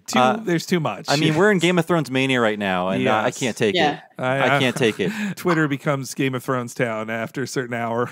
I like the sorry, you're flying the plane. Excellent. Like, I like that. Yeah. That's also reminiscent. I hate to say it though. Like, there's a better version of this joke on The Critic, which is penguins can't fly. It's true. Yeah, I do like penguins can't fly better. That's always funny. I've learned from people who have emigrated from America, expats, whatever, that this isn't true anymore, because the internet means you can never miss American television, and it's just apparently on in every country anyway, so you can't. You just need a VPN. Yeah, they don't have it in Cuba. I will say that. Yeah. Well, all right, let's talk. They got great telenovelas. Well, let's talk about that, actually, Amber. That's another reason we wanted you on this episode, because you have recently, in the last few months, visited Cuba yourself. Yeah, I went to Cuba. I'm writing a book about sort of contemporary socialism or whatever, and I thought, there's this one kind of remaining Marxist-Leninist country that is 90 miles off the coast of Florida that I can now go to. So I went. How easy is it to get, permission as a journalist to go there these days? It's actually easier as a journalist. The thing is, you still have to give a reason to the U.S. for why you're going. I went with friends, so I got a press visa. They had to put, and I actually kind of envy them for this, because you can't just say you're going there on vacation, even though people go there on vacation from every other fucking country in the world. But they got to put that they're going on their official travel documents to support the Cuban people. Nice. Which is cool. I almost wish I could have put that. But basically we brought things that aren't necessarily mass produced there, or they're harder to come by there. Like Pepto-Bismol is like harder to come by there. Or like little over-the-counter things aren't just in every store or whatever. So like, you know, they had to like basically go on a humanitarian kind of visit, providing nice little consumer goods, but like nothing. I mean, Cubans are fine. They're not fucking starving to death. They're not dying in the street. But you have to put that on the paper, so it makes it seem like you're a benevolent American going to this horrible third world country to support the poor Cuban people suffering under communism. You arrive and like you say, basically, we gave our friends' cousins some Pepto-Bismol. You arrive in Cuba and you say, "I come bearing bufferin for the people." And then like the whole time we were there in Havana too, we were walking by like open clinics, and like we were in like the poor area of Havana, but there were still all these open like clinics that people were just walking into hospitals and like sucking in, because it was really nice weather, so the doors were just open or whatever. And it's just like, well, I mean, I guess I would also miss Tums every once in a while, but like the actual healthcare is really excellent. The way it's obviously they made this show 20 years ago, but like how accurate is the look of Cuba in this episode compared to what you experienced? Well, we were in Old Havana, which is like the most kind of like crumbly part, and it's still like very beautiful. You can tell, like, you know, it's a city that has beautiful bones. It has a bunch of Spanish architecture. When you go into like the former kind of pre-revolution tourism parts, it's still like insanely gorgeous and luxurious. And if you, again, are coming from some other country, you can stay in a luxury hotel. But yeah, there's, you know, people pulling carts with sunflowers on the street, and, you know, little restaurants with cafes and people playing music. And it's like a beautiful Latin American country. I don't know what else to say. Yeah. Like we stayed in the bad part, and it's still like one of the safest cities in the world, and it just basically meant that they were doing a little more building construction, and it was just gorgeous. They sort of have a light Mad Magazine touch with Cuba on this one. Like I feel they would have had a joke about Homer eating something much more disgusting than donkey meat, but they didn't want to dehumanize the Cuban people. And I think Homer would be on board with eating donkey meat. They were pretty respectful about it, and it had less to do with maybe they don't have food to eat, more to do with the fact that people eat different things in different places. Yeah. Actually, I was going to ask how much donkey meat is offered freely on the streets there, but there's not a lot of donkey meat. They're very big on pork. But I do love this. It's just a tiny clip here, but I do love this scene. Just Homer. One, why this works great as a bilingual joke for dumb Americans is that it uses only words that you'd learn in high school Spanish class, so you can get it yourself, and it makes it even funnier that Homer does not get it as well. He's not insulted though; he's being very like nice to this little boy. I like that too. But yes. Oh, you're gonna love it in Cuba, Marge. There's shredded pork everywhere. It's carne de burro. Nice to meet you. I just love that. Nice to meet you. So friendly. Yeah. And how many paintings of Che are around as well? Literally everywhere. Okay, they got that right. No, literally everywhere. And you know the college student wearing Che. The people in Cuba are wearing Che shirts everywhere. Oh. It is not like a corny American leftist thing. They love Che. They wear the shirts. They love the murals. Very still big into Che. It's that I remember once someone telling me that actually St. Patrick's Day isn't a big deal in Ireland. And then I ended up in Ireland on St. Patrick's Day. I'm like, you're full of shit. It really is like that sometimes. It really do be like that sometimes. And they love Che.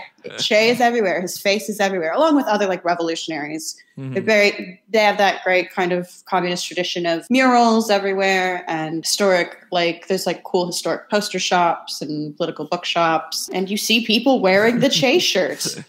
And like adult men, not like college students, like guys like, you know, selling bananas out of a cart. Well, and vintage cars still pretty big there as well. They're everywhere. It's gorgeous. I can't believe they still keep them running. They are so resourceful. I mean, there's no industrialization. The island isn't that big. And the Soviet Union is no longer providing them aid because they don't exist anymore. So there was, after the fall of the Soviet Union, there was, I think they call it like the lean years. or whatever, and there were shortages, and it was the Soviet Union hurt more than just people who were in former Soviet countries, and it took them a long time to sort of like rebudget their country, and it required some sort of liberalization measures that would have been considered counter-revolutionary prior, but they just like had to because they're a tiny little country. It is amazing what they can do with these cars. It's interesting to think that in the previous episode, the Soviet Union reunited. Oh, yes, yeah. And Simpson tied. That's what we wanted you to think. Yeah, the Lenin must crush capitalism by so the Cuba should be Frankenstein. flourishing in this episode. You're right, yeah. Oh, yeah, it was Mark Irving is the artist they credit for all the great car stuff. He also did the car accident? Yeah, and also the classic one of the boot on the car from the New York episode. That was him too. So he's very good at car art. Very economically combined their cigar joke with their boxing joke. If they got both in there. If they could have just got baseball in there, it would have been all the stereotypes. They only have one act for all of these stereotypes. They got to speed it up. They have like 3 minutes left in the episode. So yeah, no, you can tell too that they're trying to sort of cram it in there, which is like it's almost like this should have been 2 different developed episodes with different trajectories, but whatever. You write the jokes first and then see if you can fit them together. And there's also, I didn't know this until the commentary, there is a very obscure 70s comedy reference in here too.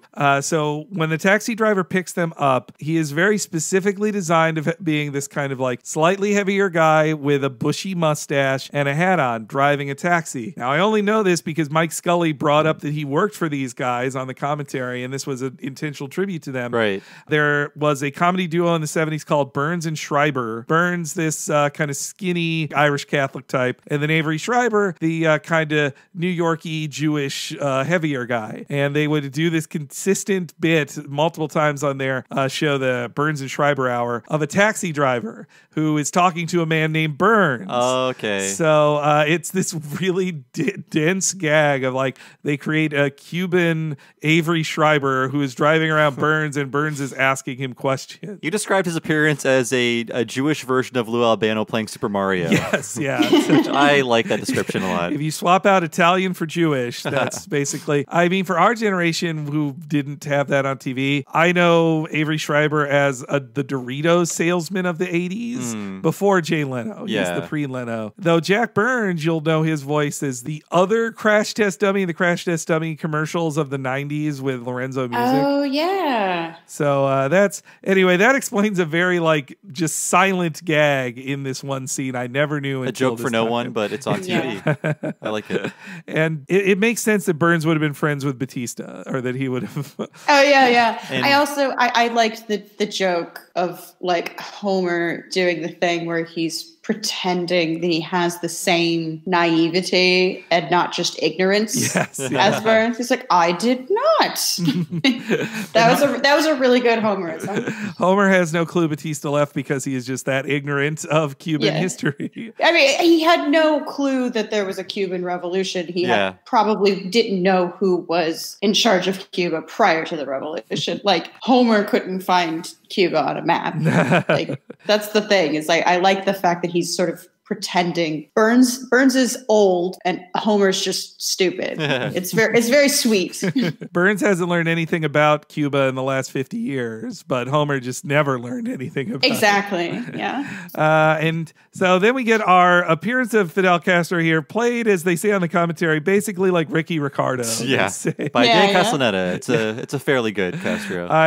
These Castro scenes are very funny, which could you believe he'd live like another 18 years after this episode? Yeah. He outlived them all. Like the joke in here is that he's finally giving up to America, but in reality, he lived to see all of his enemies die. And like that was the thing. Like they were the holdout, and the Soviet Union had dissolved, and Cuba was going through a huge crisis, and they didn't know what they were going to do. And there was all this talk that they were going to become completely capitalist. So like it was, whether intentional or not, a very like germane and politically relevant kind of reference there. Yeah. Oh, well, let's hear it. So you say Batista's gone. Did you know that? I had no idea. In that case, just take us to whoever's in charge. Comrades, our nation is completely bankrupt. We have no choice but to abandon communism. I I know. But we all knew from day one this mumbo-jumbo wouldn't fly. I'll call Washington and tell them they won. But, Presidente, America tried to kill you. They're not so bad. They even named a street after me in San Francisco. It's full of what? Presidente, 3 men are here to see you. They claim to have a $1 trillion bill. Ay, caramba! We both been to the Castro plenty of times since this aired. I didn't know what Castro Street was when I heard this joke as a 15-year-old. I did. You were lucky. I lived in the suburban South, so I was not aware of it. I think in 2019 now it's like the home of the 100 most wealthiest gay men in America. Yeah. It's but impossible. it used to actually be like, it was a historic gay neighborhood, and it was a hotbed of political activity, and it's a funny joke. Oh, I love the joke. Yeah. I just love his reaction. Full of what? I think of that joke sadly every time I'm there to go to the movies. It's full of what? No, as a gay person, once I finally visited the Castro Street in like 2006, 2004 was the first time I went there. It was very special to me because I think, not to say that America isn't an insanely homophobic place, but it's different enough now, or maybe I'm just used to it, that Castro Street is nice, but it doesn't seem as special as it used to then. Or maybe I'm just getting old and everything seems less special now. But, No, I mean, you're right. Things have changed for the better or whatever in terms of kind of liberal attitudes towards just inclusivity and kind of acceptance and all those happy little Sesame Street kind of attitudes towards people that we want in society. But it's the Castro used to be cool, and now it's just a bunch of rich assholes. Yeah, that's it used to be the place gays lived there because it was cheap and they could afford it. Yeah. Or now it's just the richest. I mean, that's Silicon Valley too. I mean, it's the Peter Thiels and the other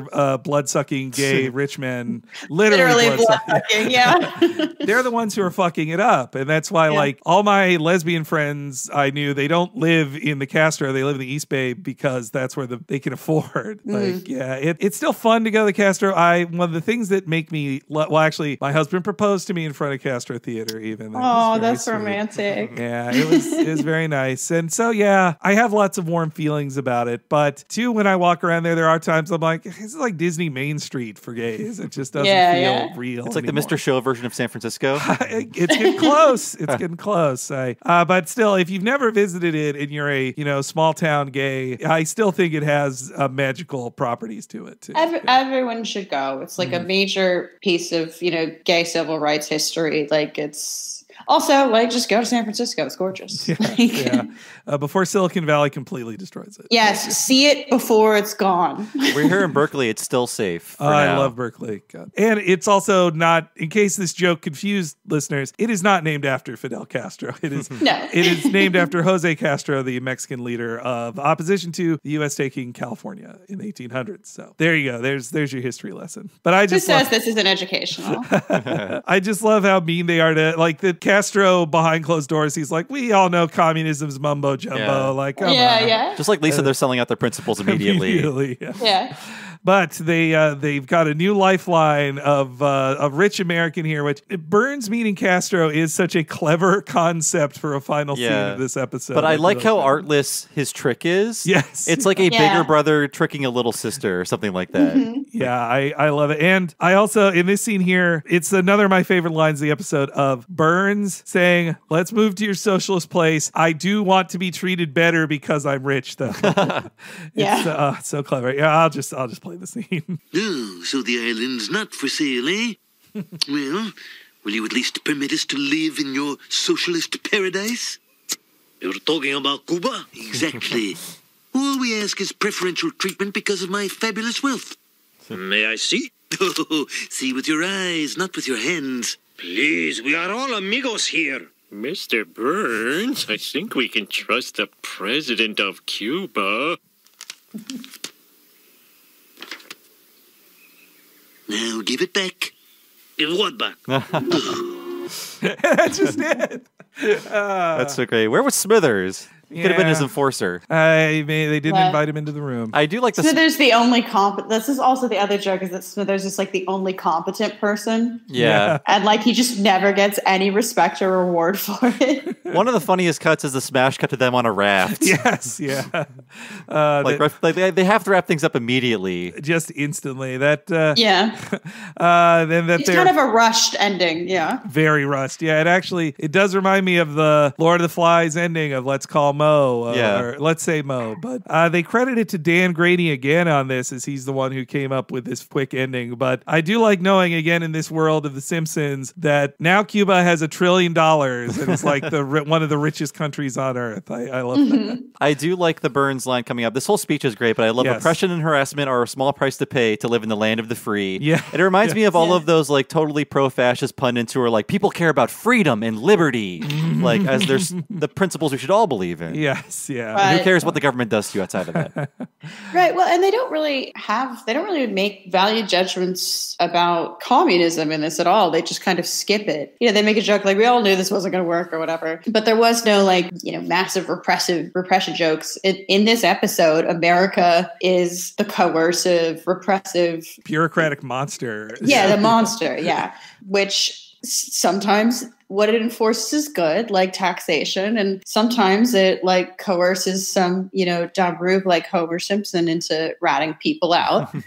Even like, solid progressive Democrats in the 90s tended to be pretty anti-communist. Mm-hmm. So I was kind of surprised. So they just like didn't really have much of there was no kind of anti-communism. There was no ideology present. It was just jokes. Yeah, I'm wondering if that's just how that's a real crystallization of 1998 feeling of just like communism has been so defeated, socialism so defeated that it's not worth our time to say we don't think it would work. Like it's like right. It's over. Like there's no it's self-evident. Yeah.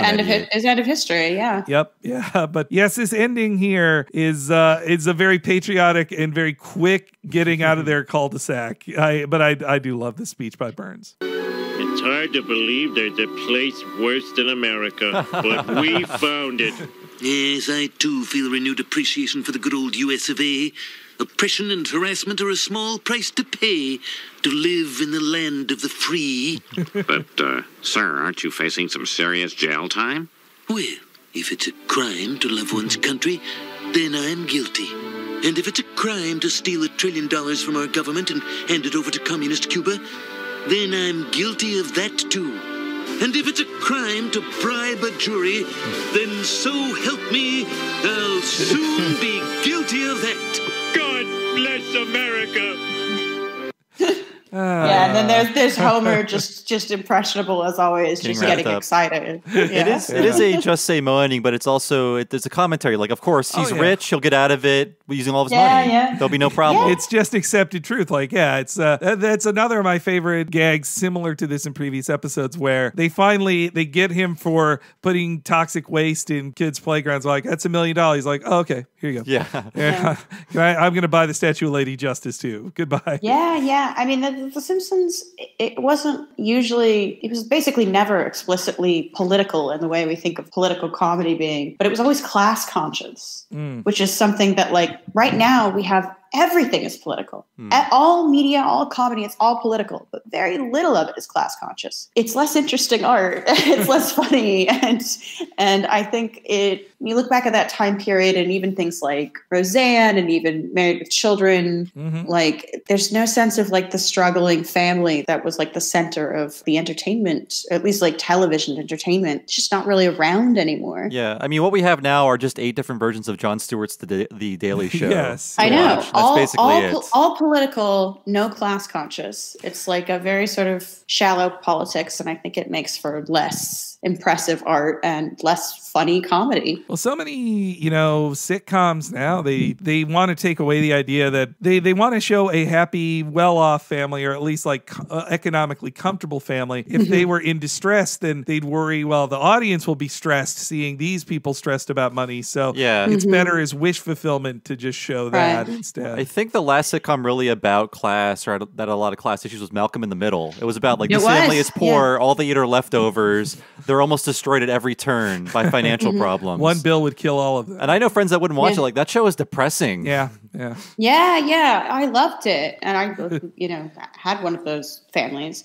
And it wasn't like, oh, I want to see myself. It wasn't even a representation thing, although I do think there's something to that argument. You want to see a lot of different types of people on television or whatever. I think it's just like those kind of conflicts make for better entertainment than like, Dad doesn't like my new boyfriend. Yeah, I mean, it's why Roseanne and The Simpsons were #1 shows when they started, because it was like, how about these families? Don't you want to see these families now? Yeah. No, and The Simpsons were constantly in crisis. There was always some. I mean, like that was the undertone of everything. And they kind of lost that over time too. They definitely did. But the Frank Grimes stuff, like I think he even was like, "You actually do live in a really nice house," but they were always precarious. They're always like one emergency away. Lisa needs braces or something like that. Yeah. It's to think now on shows, I can't stop talking about Last Man Standing, but that's what the sitcom, like the popular sitcoms now, or the reboot of Roseanne, they weren't about class consciousness. They were about complaining about snowflakes and PC culture and like that. They were about culture, not class, and even in trying to, it's putting the cart before the horse, I think. But anyway, this episode really funny. I do like this ending. It's funny. It's definitely not their like tightest plot they've done. Yeah, I consider it similar to another episode I like, the PTA Disbands, where the story is stupid and doesn't make any sense, but there's so many great jokes and gags all throughout and good lines from this episode. That's a good pro-union episode too. Oh, that too, yeah. Yeah, God knows some of the episodes got real bad. And I'm not even a Simpsons completist at this point. I don't know anyone who is, but I definitely watched like well into this season and past it. And this one, I mean, it had some really good jokes, and it still had some of that like Simpsons irreverence, and had like the kind of weird vaudeville gags and acerbic criticism of government and the wealthy, and funny, endearing characters. So Amber, thanks for being on the show. You are on Chapo Trap House, which we love. Is there anything else we can find that you've done lately? You can read my writing at The Baffler, where I have a column called All Tomorrow's Parties. Excellent. Thanks so much for coming on, Amber. Thanks for having me on. This was really fun. So thanks again to Amber Ali Frost. We love Chapo Trap House, and her writing is so good too. So check out that stuff, and we really appreciate her being on the show. And hopefully we can get the rest of the Chapo crew on at some point too. 2 left we have at this point, so we're eyeing you guys. But yes, thanks so much, Amber. It was awesome to have her on. But this podcast, yes, if you want to help our podcast and get all kinds of great stuff, please go to patreon.com/TalkingSimpsons. And for the incredibly low cost of $5 a month, you can get this podcast and our sister podcast, What a Cartoon, a week ahead of time and ad-free. And along with that $5 a month, you'll get lots of bonus things, including limited series that will only be on Patreon. Our newest one we're doing right now is Talking of the Hill, a first season exploration of King of the Hill. You can get that and also things like Talking Futurama and Talking Critic at the $5 level, and everything else that we do that will be exclusive to Patreon. And Henry, what is our new $10 tier? What is the newest thing we're offering at that $10 tier? Well, we have a ton of stuff there that you'll get access to, but right now, the newest thing you'll get at $10 a month is What a Cartoon Movie, our monthly animated film podcast. Back in April, we did Spider-Man Into the Spider-Verse, and that was a really great podcast, I'm sure. And our next one will be just as great, which will be chosen by our patrons. And you can only hear that if you are at the $10 and up level at patreon.com/TalkingSimpsons. It is 1000% worth it. So as for me, I have been one of your hosts, Bob Mackey. Find me on Twitter as Bob Servo. My other podcast is Retronauts. That's a classic gaming podcast every Monday and occasionally on Friday. Go to retronauts.com or look for Retronauts in your podcast machine. Henry, how about you? You can follow me, Henry Gilbert, on Twitter at HENEREYG. If you follow me, you'll learn whenever new episodes or other content goes live, both on the free feed and on the Patreon. Plus, I have lots of political opinions that if you like this podcast, you'll want to read more of them. HENEREYG. Thanks so much for joining us, folks. We'll see you next time for Girly Edition.